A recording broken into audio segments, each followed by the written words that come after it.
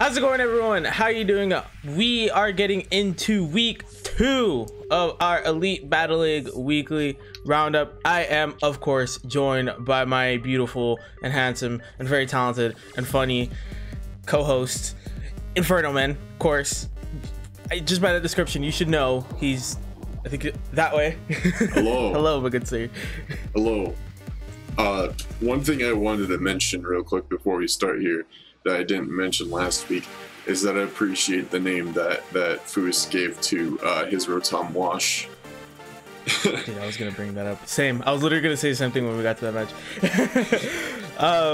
So I guess we could go over that one first. So I was gonna go in the order of how I watched him on Saturday, if I could speak correctly. But because you brought that up, I'll go ahead and go over that match first. We'll just get right into the first matchup of the week: the Everglade Entei versus the Miami Dragonite. That was an interesting one, but yes, Billy Mays the Rotom Wash. I love it. I love that nickname so much. That's the big brain nicknaming that can only come from the mind of somebody as smart as Foos. It's just like a great name. A legend who worked a lot and is iconic for his association with a laundry detergent company who is also deceased, and Rotom is a ghost, so it possesses a washing machine, so he's implying that ghost is Billy Mays, and that's amazing.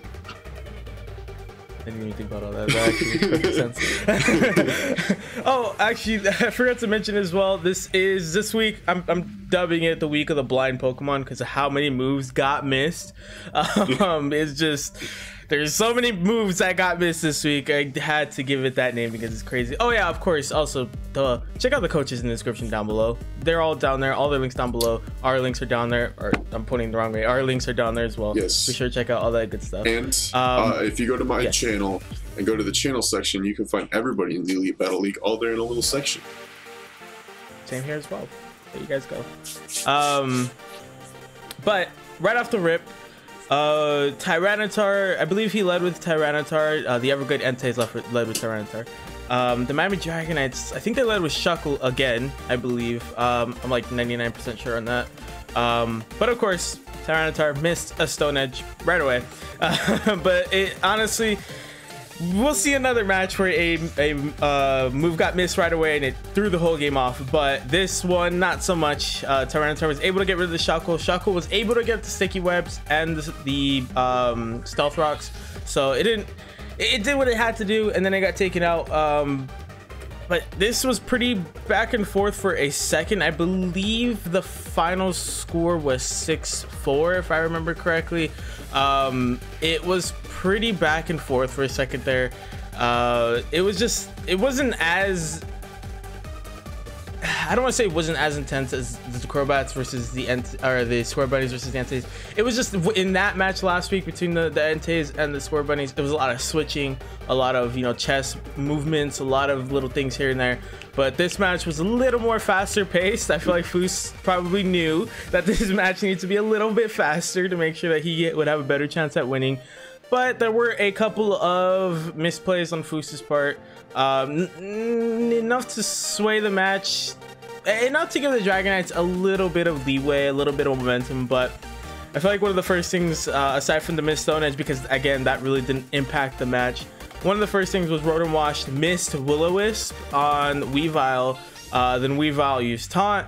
Then one of the bigger misplays is that Foos switched into Clefable because he forgot that Weavile was a Dark type. And Clefable's only move was a Psychic type move, which relied on Cosmic Power, which got taunted by the Weavile, so Cosmic Power couldn't get used, Stored Power couldn't hit Weavile, and so he kind of made a misplay there by bringing out the wrong Pokemon, and he had to switch back out, so he kind of burned a couple turns there, which was not good for him. And of course, I believe the Weavile just went for Poison Jab. That's a safe bet. You're gonna get chip damage off, or potentially a poison on some Pokemon on the Enteis. Again, Shuckle did its job, but of course, so actually a little bit before who came back into the match, the Dragonite's MVP from last week. The Glaring Slowking on the Enteis came in. I can't remember exactly what move it used, but it did G-Max, or well, not G-Max, it Dynamax, and ended up using Max Flare, which brought up the Sun. And when the Sun was brought up, G-Max Cinderace came out, and yeah, it was kind of another case, same case as last week, where Cinderace came out, one of your MVPs of the week, by the way. Cinderace came out, G-Max, and again, it was just able to tear apart the last 3 Pokemon on his team. It was able to finish, I believe it was Galarian Slowking, Clefable, and Rillaboom were the last 3 Pokemon that Entei's had, and Cinderace was able to come in and clean up shop. Again, we haven't really seen too much for the Cinderace. I'm really interested to see if someone is able to counter it. That's just gonna, we kind of know it now. It's 2 weeks in a row where it's just gonna be the Dragonite's ace. We know it's gonna be the Dragonite's ace, so I'm very curious to see in future weeks exactly what Cinderace is, exactly how other teams are going to counter Cinderace rather. But what were some of your overall thoughts for this this matchup here?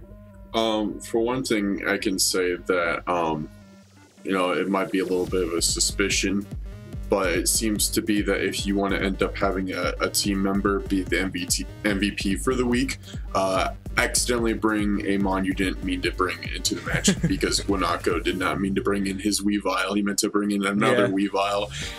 Last week, Derek forgot to bring in Snorlax and instead brought in Gengar, and then Gengar ended up being the MVP. So I don't know. If you guys wanted the MVP, just accidentally bring the wrong mon. Say, oops, I totally meant to bring this one, and then bring in another mon, and then, you know, that's or just lie.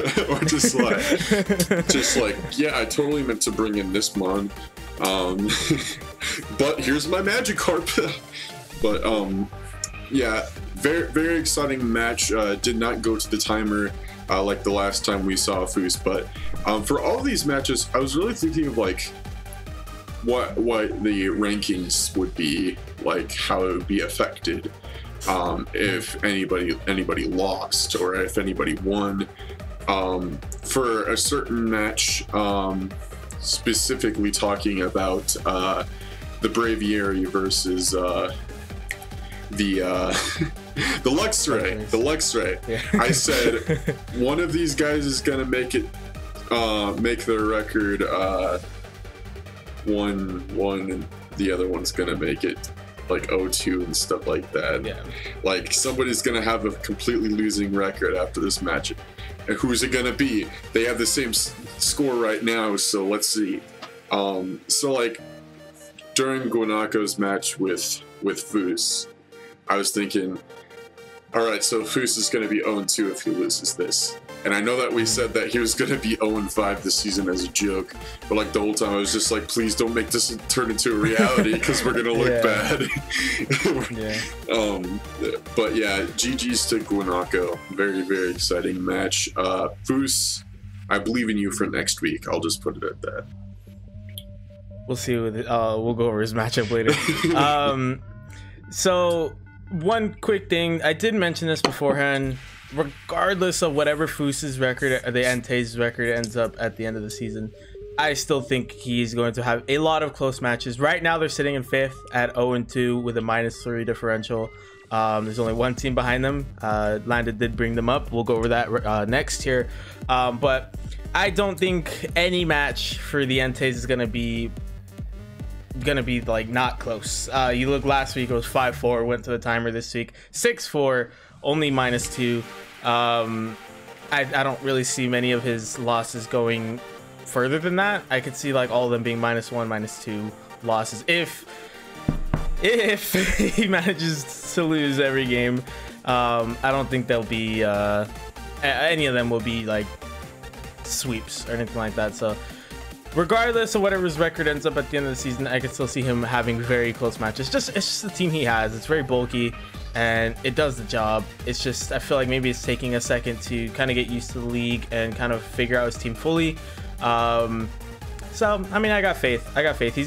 He just makes a couple of misplays that do change the momentum, but you know, hindsight's 20/20. Sometimes you feel like you make the right decision, but when you look back on it, clearly it probably wasn't.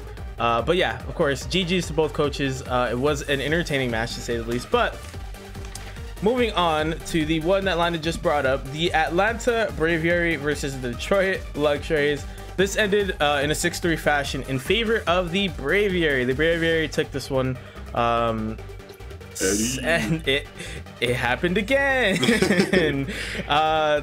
Is almost a repeat of last week, where Max leads with Moltres, sets up the nasty plot, takes out a couple mons, and then the match just flips on its head again. I was like feeling, is this deja vu? Like I'm watching the same match. Like Moltres comes out first, destroys half the team, and then it's like a major turnaround.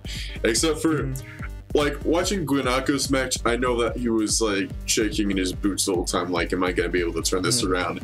And Matt is very passionate when he battles. So let's say if you have not watched the match with the Atlanta Braviary's POV, definitely watch it, because this man gets into it. Like specifically when he missed a move on Max's Togekiss, Game Review's Togekiss. He let out a yell that obviously worried one of his kids, who came over and said, "Are you angry?"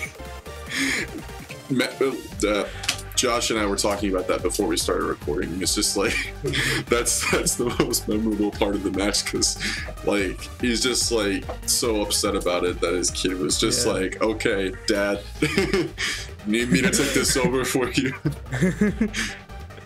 Yeah, that was probably one of my favorite parts of the commentary, at least during. It was definitely my favorite during the matches, because at one point, this was the after match, they were having a discussion, and Matt told Max that Aegislash didn't have King Shield, and Max just went, "What?" I remember that too. I would have been the same way, because like I don't think I've ever battled a Aegislash without King Shield. Yeah, but this match was interesting. Matt pretty much predicted, or sorry, Stone Family 64 pretty much predicted the entirety of Game Review's team. Again, he's good at predicting. He got them all. But throughout this, again, Galarian Moltres got off to a hot start. The thing is, this time was a little bit different, because it nasty plotted once and then it just started attacking. There was no in between.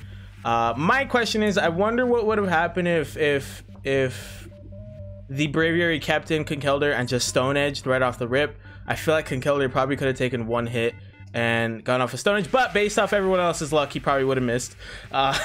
So it really was just kind of a better play probably to switch. Hindsight, obviously, of course, he switched into, I believe he switched into Lapras.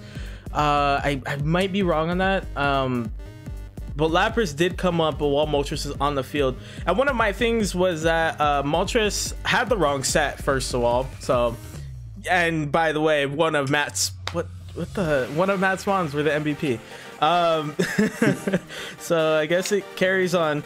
But it had Perish Song, and my thought process while I was watching it, the match was that Matt could have used, Stone Family could have used Perish Song, and what that would have done is force the Moltres off the field and get rid of that nasty plot boost and the Dynamax boosts as well, because I believe it did get some of those. But you know, again, hindsight. Ultimately, the Lapras does go down, but so does the Moltres, and I believe at that point it was about 5-3 ish. I think Stone, the Braviary, had lost 3 mons, or two or three mons by that point, and the Galarian Moltres, the Luxrays lost just the Moltres up to that point. But I think one of my favorite matches, this is probably my favorite moment so far of the season, and I'm sorry, Matt, but it was the part where there was Mamoswine on the field, it Dynamaxed, and then Max brought out Colossal to bait out the Max Quake, and then switched to Togekiss, brought out the Togekiss, and of course the Max Quake came out and it did not hit the Togekiss, and again Stone got very mad. I think that was the part. Yeah, that was the part, because that's frustrating to get over predicted like that, and that was a hard over prediction. Like, Mac, like Gamer just completely over predicted him, so I can see why you get mad. I would have probably gotten mad too, to be honest. But Colossal eventually did come in, do its job, get its stealth rocks up, and it died. But the Mamoswine got off a, I forget what it's called, Max Knuckle, I believe is what it's called, the fighting type Dynamax move, and was able to get +1 attack. He was minus special defense, but he was able to come in and do some work, and I believe he ended up with 3 kills. No, sorry. Wait, did I mark this one? He got 3 kills as well? Oh yeah, he did. He got 3 kills, but the 1 death prevented him from getting MVP. So when Mamoswine went down eventually, finally, Aegislash was able to come in, set up 1 Swords Dance, and it just got rid of the rest of Matt's team. I believe all that he had left was Haxorus. I think it came in and killed Mamoswine. I think that's what killed Mamoswine. I can't remember off the top of my head. Togekiss, Haxorus, and something else. I can't remember off the top of my head. But basically, Aegislash, who was the second MVP of the week, came in with 1 Swords Dance and just got rid of the rest of Max's team. And honestly, in my opinion, the battle kind of ended right before Mamoswine went down, because Mamoswine was able to just do work against the Luxray. And it got 3 kills, like I mentioned. Then it went down. Then Aegislash was able to come in, and it was not a favorable matchup for any of the mons left against the Aegislash. So he was able to get off 1 Swords Dance and just get rid of the rest of his team. I believe he got that Swords Dance off for free as well, because I think it came out against the Togekiss. So he was able to get off the Swords Dance, and then that was it. Again, where the Gamer sets up with the Glaring Moltres, and then the match just flips on its head. Although I don't think this one was as drastic as last week, but pretty much similar storyline. You have any more thoughts on how this match played out? Not really. Okay. It was a lot of fun to watch, I'll just say that. It was the first match that I had watched of this week, so it was definitely a great start.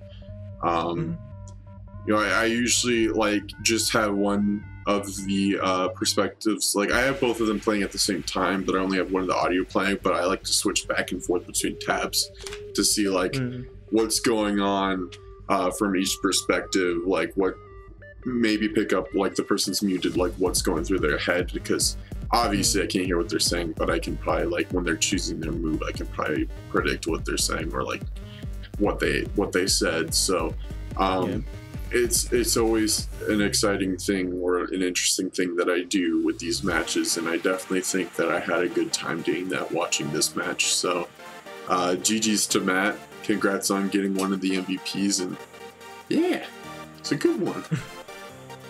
Was a good one.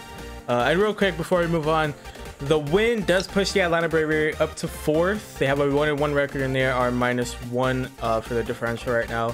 The loss for the Luxrays puts them in last place with their 0-2 record. They're -6 because they lost both their matches 6-3. So a little bit of a hole to climb out of to start. That is obviously not an ideal start. Not at all what we thought, because it just looks like other teams are just overpowering the Luxrays and able to break through. So I'm curious if Max is going to try something else, or if he's going to keep trying that Glaring Moltres nasty plot until it pays off, until he's able to get a 6-0 sweep. But at this point, he's kind of played his cards for 2 weeks in a row, the same cards, so odds on somebody's going to bring a counter to that. It'll be interesting if he faces Foos, or when he faces Foos, because Foos will probably just lead with Tyranitar, destroy that thing. So it's interesting. I'm very curious to see if he shakes up the formula. The Braviary are figuring it out, though. They definitely are. But moving on to the final match of the week right away, it's the Kentucky Kinglers versus the Chicago Scorbunnies. Chicago Scorbunnies walked away with a 6-2 win over the Kinglers. And the Kinglers actually started this match with Lunala, and also the Scorbunnies led with Ferrothorn, which called last week, although it was kind of, you know, right there. The other talking point, I guess, was that Toxtricity didn't show up. According to Derek, it just didn't perform well in his test battles. And honestly, I can definitely see why. Like, every water type that Krobatz has just counters whatever Toxtricity does, because Toxtricity is not a very bulky mon, like, not at all. It can hit hard, but it can't really take hits. So I'm not too surprised that Toxtricity didn't show up. But The scorbunnies lead with Ferrothorn, like I mentioned. Kinglers lead with Lunala. And first turn, Lunala tries the Heat Wave on the Ferrothorn and missed. If that lands, this is a different battle. This is an incredibly different battle, but it was left up to chance, and the Heat Wave missed, and it just, from that point on, the Kinglers just never really recovered. It was pretty downhill from there. There was at no point did I really feel like the comeback was on. It was just kind of like Krobatz was able to get in his rhythm with his team, and it just felt very one-sided for a majority of that match. Fortunately, the Kinglers didn't get swept. They were able to come out and get a couple kills there, but in the long run, it didn't make a huge difference. It was a little bit of a tough one to watch, like I mentioned. I believe, yeah, a little bit of a talking point as well was that Lunala brought Trick Room. Again, didn't make a huge difference, but Lunala brought Trick Room. I thought that was really interesting. Krobatz gave Derek props, I believe, because he brought that, which was fair enough. Ferrothorn, I believe, was able to set up Stealth Rocks at one point, and that was doing work. That was getting a lot of chip damage on so mane Pokemon. Kyogre staying alive through that entire match was huge for coming out, getting the rain back up. Derek didn't really have a counter for the rain, and ultimately it was just, honestly, Ferrothorn just came in and just completely disrupted the Kinglers. I personally, like, Seismitoad was the Pokemon that came out with the MVP because it finished off the Kinglers, the last 3 Pokemon for the Kinglers. But for me personally, Ferrothorn was the MVP because it just completely disrupted the Kinglers. It would come out, take hits, go back, and then come back out, take hits, go back, come back out until it finally went down. But by that point, there was no real chance for the Kinglers to come back. And Derek's plan, whatever it was, just never really hit its stride. Whereas, like I mentioned earlier, Krobatz's plan, clearly he was able to get in his stride, and he was able to get in his rhythm and finish off this match. And I wrote it down here. Battle ended as soon as the first Heat Wave missed, because at no point did I really feel like it. Derek, another talking point, I guess, is Derek never Dynamaxed or Gigantamaxed. I guess there was no point, but it wouldn't have hurt. He probably could have done it at some point, but you know, he must have had his reasons for it. He kind of, I think he said in his post match that he just didn't really know why he didn't. So I guess he didn't really have a reason, but but that was another talking point. But again, as soon as that first Heat Wave missed, this match was kind of already over. What were your thoughts going through this match here? First thing I want to take notice, some of you guys might be looking at me, notice that I'm looking down. I'm not looking at my phone to completely ignore Josh because I've been listening to everything he's saying. I've just been like looking at some of the matches while he's talking, like compare what he's saying with what I'm saying. Obviously you guys can see it because Josh puts the gameplay on like an absolute champ while we're talking about this, but I just wanted to make that clear before we get any Landon seems uninterested in what Josh is saying comments. Anyways, so during the match, actually, like, basically pre-match and post-match, like the whole time I was thinking, like, these two guys talking to each other about the match and like doing the match, like, it just seemed like they were genuinely like into it, like with each other. Like, not saying any of the other guys don't care, because they definitely do care, but like with Krobatz and Derek like together, it seemed like the most anime-esque rivalry ever. It's just like, yeah, we're friends and we're gonna have a great match together, and you know, I'll get you next time, pal, and like, yeah, next time I fight you, I'm gonna show how much stronger I got. It was just like, it just seems like the most genuine. Of course, I don't remember the word, but like most, I don't want to say generic because that seems rude. It's definitely not the word that I'm thinking of, but like it just seemed like the most like Pokemon rivalry esque type of battle. So I thought that was really cool. Like these two guys together, I didn't expect for them to like face off against each other so early into the season, but it was definitely as much as I would expect. But Derek is just such a positive guy, and Krobatz definitely has the same type of energy, so it was fun to watch. But yeah, like after last week and everything, we don't really know each of these teams like we thought we did beforehand anymore. Especially Derek, who we said that like, oh, who knows how it's gonna go for him because he wasn't VGC prepared and like he didn't know that it was competitive or anything. And like he said that during the video, he said that like at the beginning he didn't think that it was going to be like, he thought it was just going to be for fun, and then like once he heard it was everybody was serious about it, like he started trending up for it and stuff. And it's definitely showing, Derek. It's definitely showing. I can say that for sure. So you did good, really good, especially for Krobatz, who we keep on saying is really the best in the league, and currently he is, right? He's number one, or am I joint number one? Yeah, okay. Which we'll also talk about in a second. Yeah. So I'll just say I was satisfied with that battle. I really couldn't tell who I really wanted to win because I was really fine with either result. Yeah, I just wish that heat wave hit, because then I think we would have got a way more intense match. Yeah. If that heat wave hit, but that's what happens when you leave it up to chance and you take moves that aren't 100% accurate. I looked it up, and Lunala actually doesn't get any other fire type moves. So other options, I don't know. I do not know. But that match did leave the Chicago Scorbunnies, as we just mentioned, in joint first with the Miami Dragonites. They're both 2-0, and they both have a +5 differential. So next week is going to be really fun because they face off against each other. And that loss left the Kinglers down to 3rd place from first from last week, dropped them to 3rd. So the top 3 remain the same, the bottom 3 remain the same. They just flipped around a bit. The Kinglers also are even now on the differential. They are 0. They are at 0. So they canceled out last week's 6-2 win with a 6-2 loss. So it balanced out for them. But yeah, that was it for that match. And now for the matches next week, like I just mentioned, Krobatz, aka the Chicago Scorbunnies, versus the Miami Dragonites.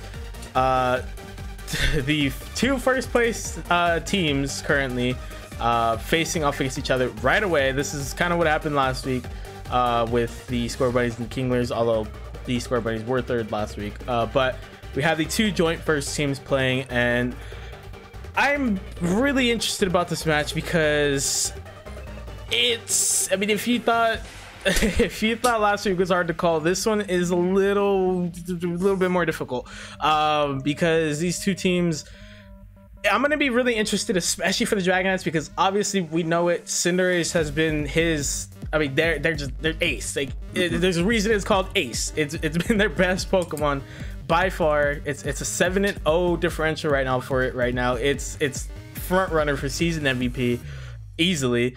But the Scorbunnies, majority of their team is water, so I'm very curious to see what he's gonna do with Ace, if Ace is even gonna show up.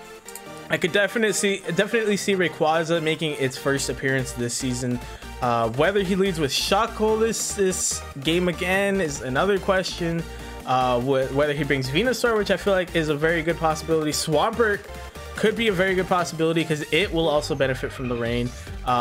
So there are multiple options here, but my biggest question about this matchup is the Cinderace. What are the Miami Dragonites going to do with Cinderace? Because obviously, like I said, it's going up against a Drizzle team. So what is it going to do with Libero? It can have whatever moveset it wants, so that is a huge advantage on its part. But how effective is Cinderace going to be in this match? I feel like that's going to be the biggest question here, because Krobatz clearly has got the acumen to take down anyone in this league. So it's a question of what are the Dragonites going to do, and how is Cinderace going to affect this match? What are your thoughts on this matchup here? Okay, so thinking about the fact that Cinderace does have Libero, and how the Scorbunnies is primarily water, I think he might use that to his advantage, you know, with the type change like bait him, like what we saw. I mean, it's not the same concept at all, but like some sort of baiting where with the Colossal from the luxrays baiting Matt into using Max Earthquake. Maybe Guanako uses that to bait the fact that Cinderace is fire, and have krobatz try to figure out what kind of move Guanako is going to use, because if he has that speed advantage, then he's going to be able to change his type just like that. So like Swampert might be his best bet to bring out against the Cinderace, just because half of the types of moves. Scorbunnies don't have Swampert. Oh yeah, Guanako has Swampert. Sorry, I was looking at like thinking of Seismitoad. I was. Yeah, I was thinking of Seismitoad. That's what I was thinking of. Thank you. I was thinking water ground type, and then I pulled a Derek and just called everything Swampert. Anyways, yeah, that's what I was thinking of. I was just thinking, you know, if we're coming up with some sort of strategy for Guanako's Cinderace, you know, ground is really what you got to keep in mind. The only thing that you have to worry about there is that not only are half of the moves weak to ground, causing, you know, Libero to be super weak to ground, the other half either resist or are completely immune to ground. So it's kind of like a half and half situation there. So like you said, it's completely like non-foreseeable how this Cinderace could be used or how to do anything against Cinderace. It's really up in the air. That's what I would be terrified about if I was literally any other team. Like, I'd be like, all right, I'm going up with Guanako. Who am I using for the Cinderace? And should I like just make half of my team focus on beating the Cinderace? We did say that at the beginning of the season that Max would be the most unpredictable person on the team, but I don't think we focused enough on Cinderace. And obviously now a lot of people that have not fought Guanako yet need to think about that Cinderace. Definitely. And I think that unpredictability is going to give the win to the Dragonites. Controversial, maybe. But I don't know. I just feel like the Dragonites have enough to get over the line, to get past the Drizzle. Looking at it, I don't know how many of them get weather moves. Toxapex is also another option I didn't even think about because it is water. So bringing Pokemon that benefit from the Drizzle and the Cinderace's unpredictability with its typing, I'm gonna hand it to Dragonites. I think it's gonna be really close though. I'm done giving scores because they're never gonna be right. I'm just gonna give it to the Dragonites, but I would not be surprised if the Scorbunnies pull it out. But I'm gonna hand this one to the Dragonites. Are you going to give a prediction? Yeah, I'm gonna say we did say at the beginning that we were gonna give krobatz a 4-1 score, and if we were to say any team is gonna lose to krobatz, win against krobatz, I'd probably say it's gonna be Guanako's team, the Dragonites, just because of that Cinderace. Like if he didn't have the Cinderace, his team would be very good. But like the Cinderace is really just the completely unpredictable Pokemon on the team that really makes it. Like if Guanako comes out with a 5-0 record at the end of the season, I'm just gonna say it's gonna be Cinderace. Yeah, pretty much. So moving on to the next matchup, we have the Atlanta Braviary versus the Everglade Enteis. I'm not 100% on these matches. It's just what I was able to put together based off what everyone else has said. I think these are the matchups. But we have the Atlanta Braviary versus the Everglade Enteis. Obviously, both teams started week 1 the same, but their week 2 matchups went a little bit different. The Enteis, I mean, these two teams are pretty similar. They're both fairly bulky. They both have fairly bulky mons. And if Stone decides to bring out Trick Room, it's going to benefit both teams. It's not really going to do too much because not a lot of the Entei's mons are very fast anyways, so it'll benefit them as well, to be honest. And nothing will really change. It'll just flip, but I mean, not too much will change. So maybe Rayuniclus doesn't make an appearance again this week. We have the two Senna legendaries going head to head in Dialga and Palkia. I could see the Enteis probably leading with, I mean, maybe with Rotom Wash again, to be honest, but Glare and Slowking could also be a very viable option. Tyranitar did well to disrupt, so he's got some good lead-off options, as do the Braviary. Obviously, I feel like every single one of the Braviary's mons has a move that can set up.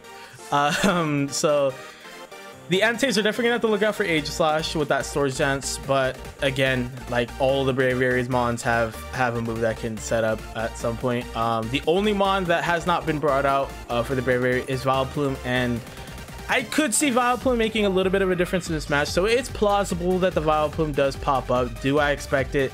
It's like a 50-50. I guess that's easy to say, but just looking at the Entei's team, it could counter some mons, but the overall benefit might not be enough to bring it yet. But this is a very interesting matchup, a little bit of a momentum shifter, because if the Enteis lose again, the best record they could have is 2-3. But if the Braviary win again, that is a huge momentum boost for them, winning 2 in a row. But on the flip side, if the Enteis win, they get a nice little, they get something after 3 weeks of playing, and the Braviary will fall to the same record. They'll both be at 1 and 2, which will be good for the Entei's heading into playoffs, because we're already, next week's gonna be basically halfway through the season already.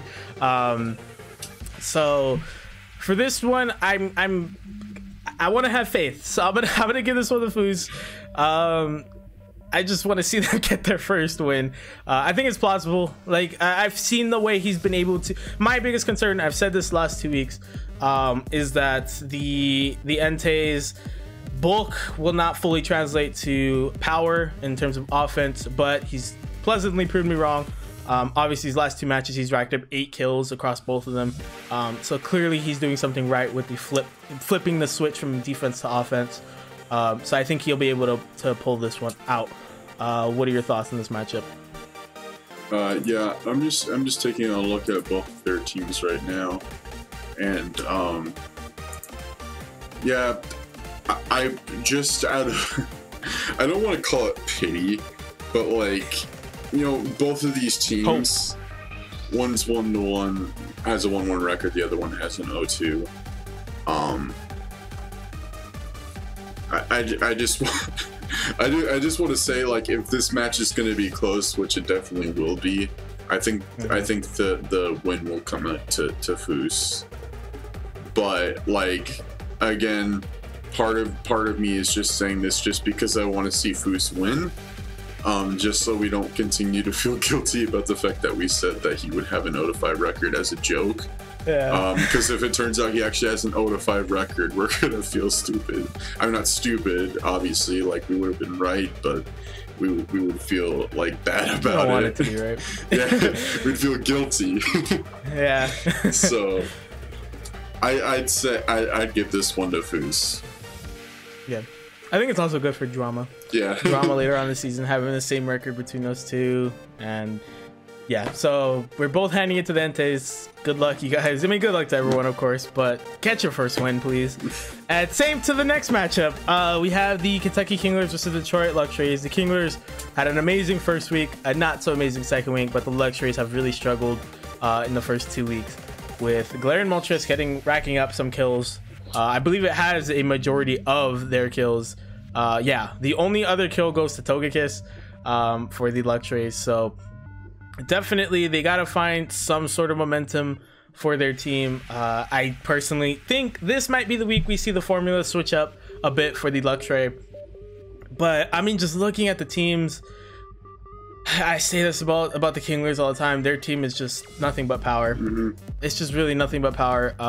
Every single Mon, I believe, up to this point has made an appearance. So now the Kinglers can use whatever team they want. There's no worry about that anymore. They brought every single Mon already. So the next 3 weeks, they can bring whoever they want without having to worry about having to bring someone off the bench that they haven't used yet. So with that being said, I think they'll be able to bring out a full matchup, a full team that they know will counter the Luxrays. And I just think the raw power is gonna be more than enough. I said this last week, but this week more so than last week.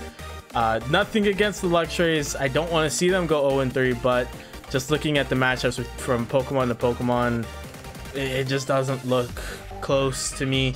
Mimikyu easily counters, not easily, but Mimikyu does help to counter the Moltres, as does many other mons in the team. Galarian Darmanitan hasn't hit the field, so it'd be interesting to see that. That could counter the Moltres. There's a lot of things that could counter the Moltres, if that's what the Luxrays are going to roll with. Again, I don't see it happening. I think you at some point you just got to say, like, okay, it didn't work 2 weeks in a row, let's try something a little bit different. Maybe he doesn't set up right away, maybe he brings something else out and then brings the Moltres out to set up. Whatever it is, I think the format needs to change a little bit, but I feel like with that change, the Kinglers will be able to come out. And like I mentioned, I believe they're the only team in the league now that has brought everyone. Double checking. Yeah, they're the only team in the league that has already brought everyone on their team. So now he can kind of hit his stride. Derek can just choose whatever team he wants to take on the Luxrays, and I think that's going to really benefit him in this matchup. I think he's going to walk away with a win in that one. What do you think? Yeah, I just want to say kudos to Derek, because that's an absolute power strat. Just saying, all right, first 2 weeks we're just going to focus on bringing everybody out, so then I can choose whatever I want for the rest of the matches. Honestly, I'm surprised that no one else did that. Just like, let's throw everybody out there right away so I can use the rest of my team for the rest of these matches with like whatever I want to use. Yeah.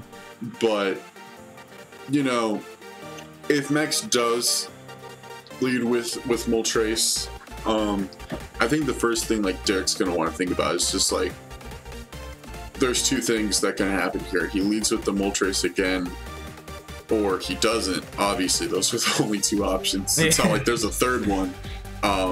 But looking at Derek's team, there's at least 3 or 4 mons that are weak to one or the other types on Moltres, because it is the Galarian form, and it's definitely been powerful with its dark type moves. So I think the first thing Derek's going to want to think about is like who he can use, considering that the Moltres comes out first, but at the same time, like, use somebody that is going to be like power in both ways, that can not only like take on the Moltres at full power, but can also take on literally anything else on his team.